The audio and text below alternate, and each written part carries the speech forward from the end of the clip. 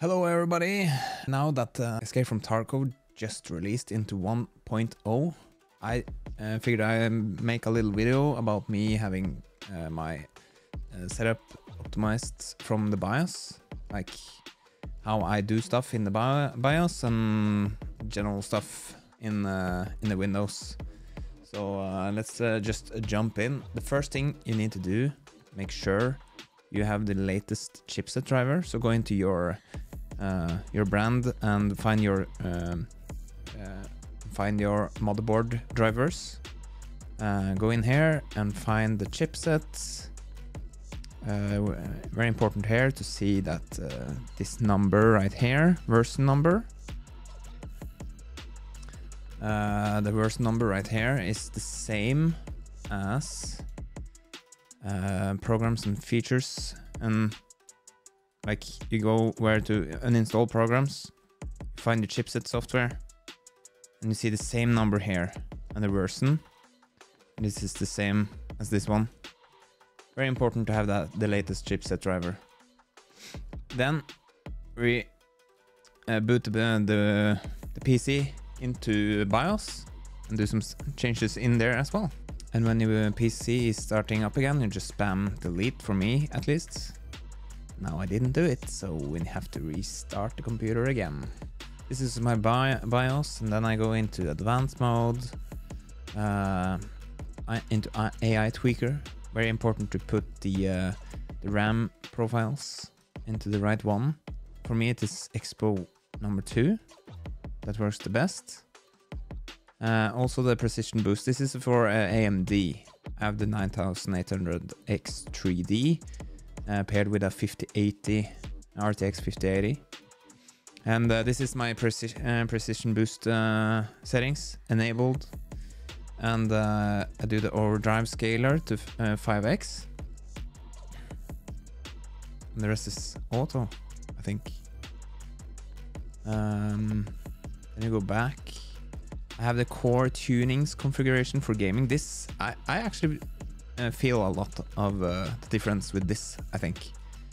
That is usually on auto. For me, it is level 2. And core performance boost. I also tried the AI optimized right now. Just enabled it yesterday. I felt, with these changes, I felt a big difference overall. I'm not sure what one thing that made the biggest difference, but with all these changes, level 2, AI optimized, performance, and turbo game mode disabled. It's hard to know what this really does, other than in some games it works, because some games is not that fond of the SMT, simultaneous multi-threading. You can test with this on and off with Tarkov. Maybe it works better with this enabled, but I don't see that big difference really. So this is the settings I have. There's nothing more down here to change. I disable this. Not sure that is doing that much with Tarkov though. And then I also go and disable the integrated graphics card with my CPU. Also here in AMD overclocking, I go into precision boost overdrive. I use the advanced and then motherboard, and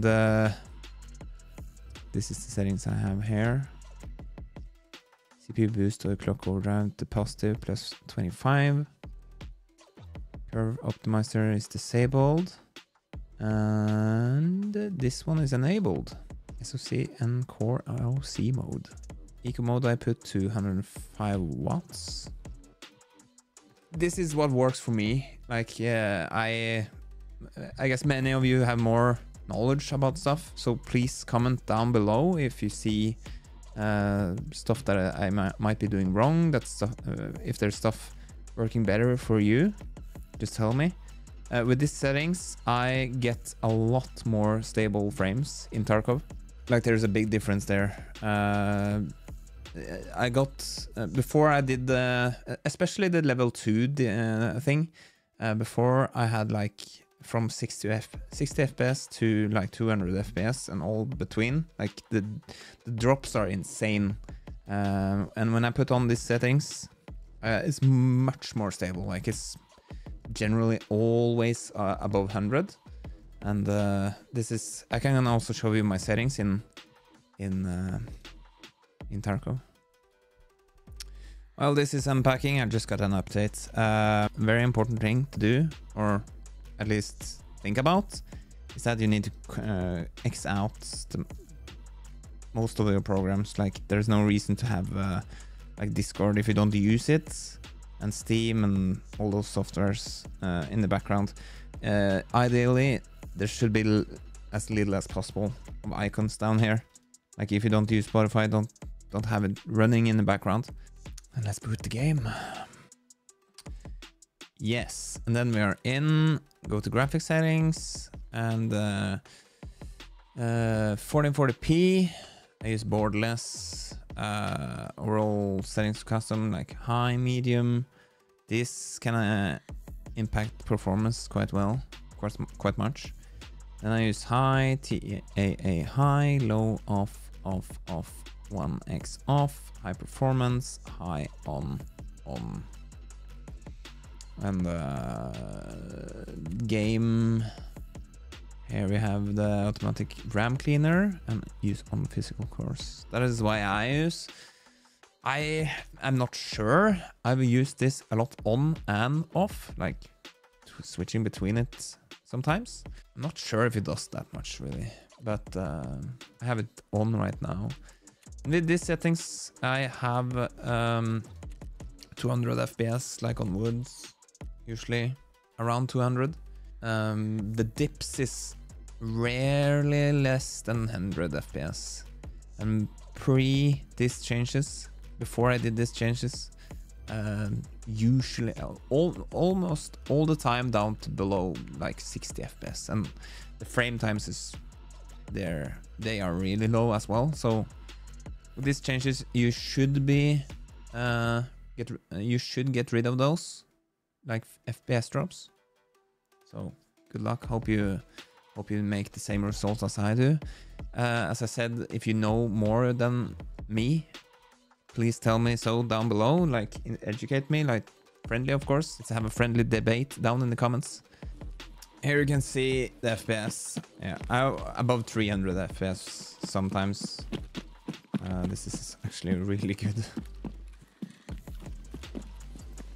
If you watch my FPS up in the right corner. Going into med camp. The 60 minutes left in the raid, so it can be a lot of scams.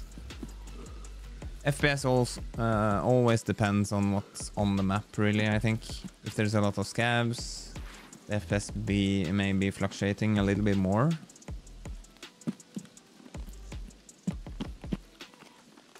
Usually I have way above 200 FPS with these settings.